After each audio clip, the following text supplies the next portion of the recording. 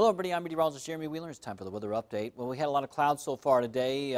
We have also some rain showers in some parts of the area, especially northeast North Carolina and parts of Virginia Beach and Chesapeake. Now it's going to be around for a little while longer and then it's going to move out. As we go into the mid and late afternoon hours, we should dry out. Might even see a few peaks of sunshine, but lots of clouds hanging on for a while. Temperatures have made it into the upper 50s in some places. We've been in the low to mid 50s in others, and depending on how many clouds you've had and also how much rain you've had.